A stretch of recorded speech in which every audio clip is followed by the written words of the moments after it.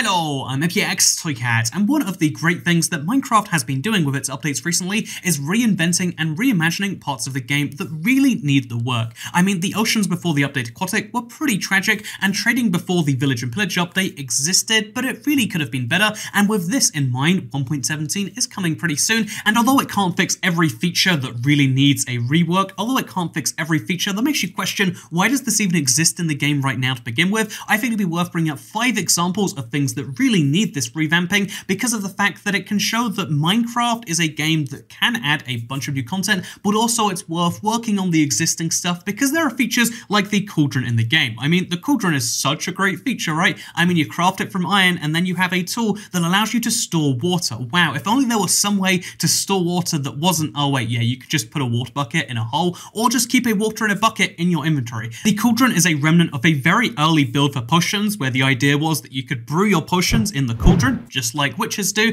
but this is something that was kind of left on the cutting floor and replaced with the brewing stand, of course, which I really do like as a block, but then it leaves the cauldron existing solely as a way to store water, or if you're on Bedrock, lava and potions, but the fact that on Java, the edition where it first came in, it just stores water, makes you question why it even needs to exist. Sure, it technically stores 3 blocks of water, but do you know how much an infinite source of water stores? An infinite amount, and that's not to begin with the fact that using potions doesn't even take up water, so a single block of water also has an infinite amount compared to just 3 from a cauldron. Somehow that one use that a cauldron does have is actually worse than just using a standard Minecraft item, one of the oldest Minecraft items of just water. It really makes you question why the cauldron is the way it is when it could be so much better. I mean, not only could they implement the changes that we have over on Bedrock where you can dye the water to make various colors, that's cool and spooky, add some theming, add some decoration. It'd be cool if you could store some lava in there. It'd be cool if you could store potions in there. I mean, I love that use that comes from Bedrock, but I think it could go a step further than even Bedrock's revamping. I think that it really needs a ground-up redesign, and although it would perhaps work best in a potion update of some form, even just leaving Minecraft as is right now, all you have to do is do something like, oh yeah, imagine if you could have Hopper below it, and then you could use it in redstone, so you could automatically fill water bottles from it, and then you could obviously use those automatic water bottles to make a fully auto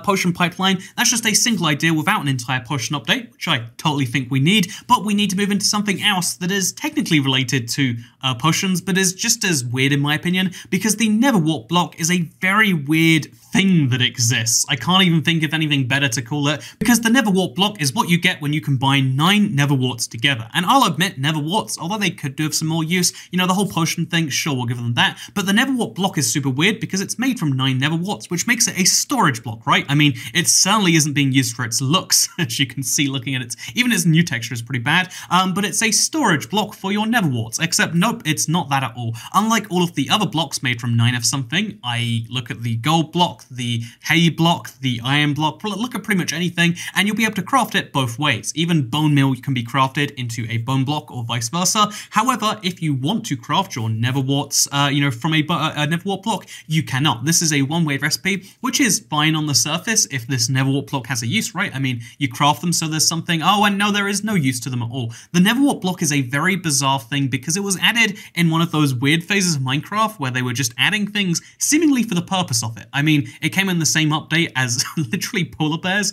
Again, a feature that we could mention as a whole own video of like, why does it need to exist? But the fact that it requires so much of a resource to make and then does entirely nothing is weird because of the fact that it's an exception. I mean, there are 2 ways you can kind of take this. One, we could make the Neverwarp block kind of great. We could make some blue Neverwarts. We could do some more fun stuff with the Nether because there is still kind of a lack of use for the vegetation. I'm looking at you, warped sprouts, but ignoring that fact, it's like, yeah, I think we should make a more blocks for these storage of things to have uses in and of themselves. I mean, for instance, the gold block, you can craft it from 9 gold and then craft it back into 9 gold if you want to, but then it also works as a note block thing. So you put a note block above it and it makes a nice bell sound. That's kind of cool. The emerald block does the same, but it makes a nice little, like emerald ding sound. And also it's a way of showing off how many emeralds you have, but the Neverwarp block isn't a great way to show off anything and doesn't have a use of itself. It's just a way to turn your actually valuable resource into something that isn't valuable. I think we should have many more of these bizarre blocks if that's the plan we're going for. Like, you know what, why don't we have access to a beef block? You combine 9 beefs together and what do you get? You get the beef block. Why don't we have access to, 9 feathers together to make a feathery block? There are lots of fun ideas if we're just going to have something thrown at the wall, and if you can make it a storage block, then it's just a more efficient way to store things. I think having more access to storing resources in physical ways, that you can actually show people is a great idea, but we need to make it so you can take it out of that. And the never warp block is just the perfect example of what a 9-for-1 recipe should not be. I think that we need to change it. I think that we need a never use for the warp block. And you know what? Whatever, we could talk about it forever. And you know what? The next thing that needs an update is the desert well. I'm just kidding. The desert well is entirely beyond saving. I don't think there's a single thing you could do to the desert well besides adding a chest that would make it exciting. Except if you added a chest, it would just be like every other structure. The desert well is not able to be saved. Unlike the next idea, I would totally love to see an update themed around this, because most enchantments are kind of questionable at best. I mean, if you look at, say, the sword enchantments, there is a big variety from knockback to fire aspect, etc, etc. And although it's nice that knockback is better in PvP and fire aspect is better in solo, Bane of Arthropods never has a use. Does that go without saying? Bane of Arthropods was just a mistake, to allude to the title of this video. Impaling is also mostly a mistake, ignoring that weird exclusive and/or bug on Bedrock where all players that are, in rain count as fish. But extra damage to spiders and extra damage to fish is just not something that anyone is excited for. And that's before we get to the point of, like, lots of items get enchantments that don't make sense for them. To give you an example, Silk Touch on an axe or a shovel. Maybe on a shovel you could just fight for grass, but a Silk Touch only really makes sense on a pickaxe because then you get stone instead of cobblestone, as well as being able to scoop up the ores. Having on an axe means you can get the mushroom blocks if you know about them, and if you care about them enough to want to get thousands of mushroom blocks, but otherwise Silk Touch is close to purposeless on an axe. Same with Fortune on an axe, Fortune on a shovel. There are lots of enchantments that come onto weapons that don't really make sense for them. Another example is like, Mending and Infinity don't really make sense on bows because they can't go together. Lots of enchantments in Minecraft are entirely purposeless and seem like they are mistakes. I would love to see an enchantment-based update where we really took a look at the enchantment list and we tried to make them more competitive and added a bunch more in if we really needed to, so that there are multiple viable solutions. So right now, if you are playing survival, you have pretty much the same set of enchantments. One of the very few decisions people have to make that is mildly interesting is if you have a sword, you might put smite on it or you might put sharpness on. You can't have sharpness and smite. Sharpness is damage against players, and well, against everything, including players, and smite is damage against only undead things, which includes the wither skeletons, etc. You can one-hit kill those mobs, but you don't get extra damage against everything, or you can have a little extra damage against anything, but not one-hit kill anything. It's a fun trade-off to make. That is pretty much the only really competitive decision. Maybe that and like the bows having infinity versus mending, versus depending on whether you care more about the bow or the arrows. But the fact that there aren't many super exciting decisions like that tells me that we need new enchantments. I think a great idea would be legendary enchantments, like one-of-a-kind things you can find in the wild. I think, for instance, Frostwalker on boots made for a very exciting potential find that most people still don't play around with, but it's cool. I think more cool enchantments, more fun enchantments, and then most importantly of all, more enchantments that actually make you pick between one thing and another would be great, because right now a lot of people feel like they've just maxed out Minecraft, and it doesn't even take too long to do. You can get fully enchanted gear with the right enchantments only a few hours into your Minecraft world, and then you're done for forever, whereas enchanting could be this great concept where there's lots of magic and combining things together. Maybe you could even go with a system where there are randomly generated enchantments. Like, it's a little bit of sharpness, it's a little bit of unbreaking, it's a little bit of that. There are lots of fun ideas you could go for enchantments, and I feel like the current system is just not there. It's been patched together through the years. I think mending was a fun addition, if one that broke the game entirely,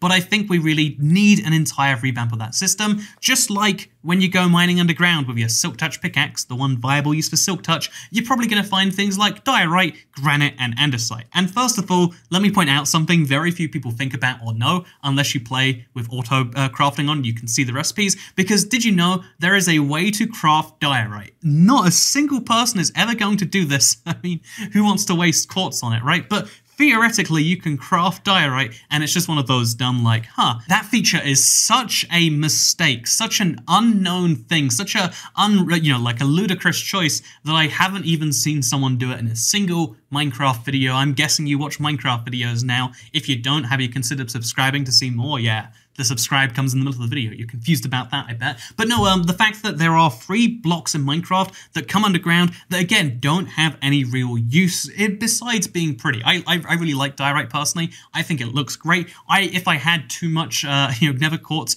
I would even consider, no, I wouldn't even though I like diorite, I would never craft it. But the fact, that I think granite is really ugly. I think andesite's very ugly. I even think diorite's ugly when it's not polished.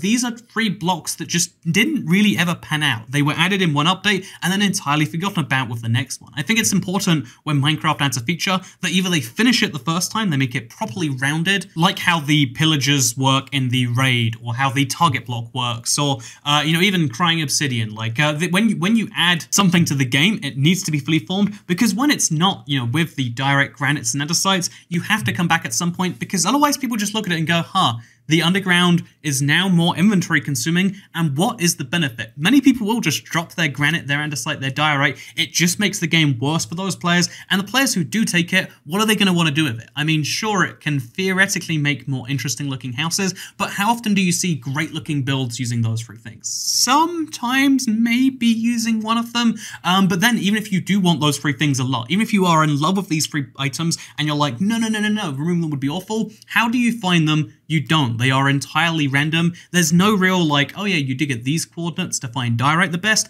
andesite is found best if you look under a swamp, and granite is found under a mesa biome or something like that. No, there is no way to particularly find one of these things over the 2 others, and then there's no particular game impact from them, and that's why I'm trying to say you need to either have a fun way to find them or a fun way to use them, otherwise they are just blocks. Minecraft has a lot of blocks right now. Maybe you think we need more, but I think granite, diorite, and andesite were not great examples without having some use in their execution on either side of it. I'd be happy with either end, but neither end happened, just like how bringing this video full circle, because who doesn't love complete shapes, the potions in Minecraft are super interesting, right? I mean, the strength potion gives you strength, the leaping potion lets you leap, even the slow falling potion that's the most recent, that's pretty darn cool, right? Wow, I sure do love Minecraft potions. That's where the video ends, because they are complete and don't, no, there's a lot of dumb stuff in Minecraft potions. First of all, let's talk about the Potion of Weakness. It's a potion that makes you weaker. Maybe the trick is that you give it to your enemies, or maybe it's designed to be there so that when you make a potion wrong, by using the wrong ingredients, a very specific wrong ingredient, but whatever, there is a punishment for doing so, and it's there to trick players, and it's a fun bit of flavor. Okay, Potion of Weakness can stay even though it has no use. But what about the fact that if you try to do pretty much anything in a, in a potion recipe, and you don't do it exactly right, what you end up with is one of these bland potions, a mundane potion or a thick potion. They do precisely nothing, and that's there to teach you that first you've got to make an awkward potion, then the awkward potion turns into those other things. Maybe that's what that's really trying to teach you. Question mark, question mark, question mark. But no, the interesting thing about Minecraft brewing is that it has a very one-dimensional function. You always have to put an Netherwart in, then you always put in something else, and then glowstone and redstone always work on top of that, but that's not the most exciting system there could be. Sure, that could be the main way that you brew potions, but what about if you put in a redstone first? What would a long-lasting water potion do besides become mundane? I mean, I guess that is a long-lasting water. Long-lasting water is something they should make in the real world. Pro tip, drink water. That's right, this video is sponsored by water. Go to your tap, get 10% off when you use code TOYCAT. Anyway, with that said, let's go back to the video, because I think, having different ways to make potions could be so exciting. I think having an entire grid of potions that, you don't know the outcomes of, like, oh, I throw in a rabbit foot, and then I throw in a ghast tier, then I throw in some redstone, and then I throw in something else. Maybe that gives me an entirely randomly generated potions, and Minecraft actually did want to do this when it first came out. There's so many, hidden potions that they removed from the game recently, because the idea was, oh yeah, it's an entirely freeform system where you make what you want to make, but instead we went down a very fixed, rigid pathway. I would love to see either a hybrid system, where there's the fixed, rigid pathway right now, and then there's the alternate route to finding, like, oh yeah, if you put in all those ingredients, you get a potion that gives you strength 1, leaping 2, and then, you know what, like half of a point of speed, like you go 5% faster. That would be very interesting, right? I would love to see weird mixture potions, because although right now you can just drink the mix of potions that you want, having them in the same bottle would actually have a lot of value. Even if it's a weaker speed or a weaker strength, having those two things combined, really great. I think the potion of the Turtle Master was the tiniest hint towards this. I mean, it's slowness as well as defense, but like it's a little bit too slow to be really useful. I think having more combination use potions at the very least, or to be more fun, having a freeform grid where you can place things in there at whatever speed you want to, that would be a fun way to make potions, and that's why Minecraft needs a potion update. Do you hear me right now? I think Minecraft needs to update its entire potion system. Honestly, everything magical, right? Besides the diorite and the granite stuff, I think everything in this video can be summed up by like, make Minecraft magic again. I mean, we do need to make Minecraft mining worthwhile. That's why the cave update gets a mention, even in my video where I'm talking about an entirely different idea. But the fact that Minecraft magic is kind of bland, kind of two-dimensional, and you can finish it, you can just be objectively done with those things, does defeat the point of the game in my opinion. But maybe you disagree, maybe you think I've got the wrong direction on this, or you think I have the right direction but I just haven't gone far enough. I'd love to hear your thoughts in the comments down below, and just in case anyone from Mojang watches this, read the comments too. That's where the crazy, wacky, fun ideas are. And yeah, in seriousness, I hope you will enjoy this video. I think mistake is a strong word, but I think it was a valid way to describe all these things. And if you want to see more videos that are unrelated to this, you can find them on my channel, and you can turn on notifications if you really want to see those things. Thank you very much for watching. Thank you for spending your time with me today, because I'll see you next time. Goodbye.